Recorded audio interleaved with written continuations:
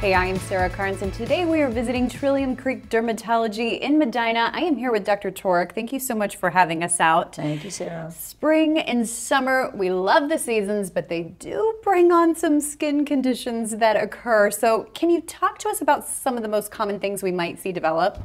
So the most common, obviously, is what? Poison ivy, your leaves of 3, your plants, because everybody's in shorts now, right? Everybody's running around in flip-flops.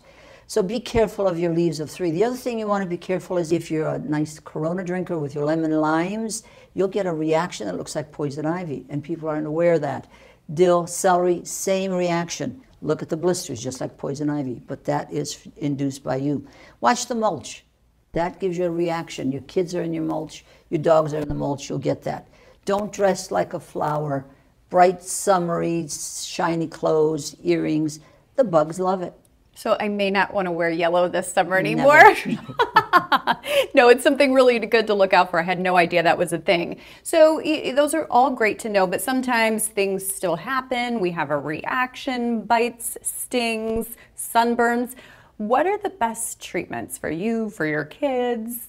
You want to immediately wash off if you're outdoors and you think you've been around poison ivy. Immediately within a half an hour, wash it off, but that's not possible. Yeah. You're going to use anti-itch lotions, you're going to use antihistamines, but if it gets bad, you've got a lot of swelling, a lot of itching, a lot of blisters, come in and we'll take care of it. You have to do oral medications and topical medications like a prednisone.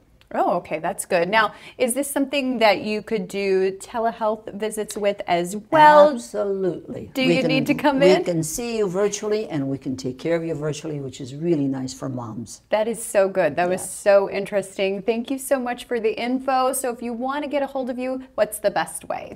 www.tcohio.com.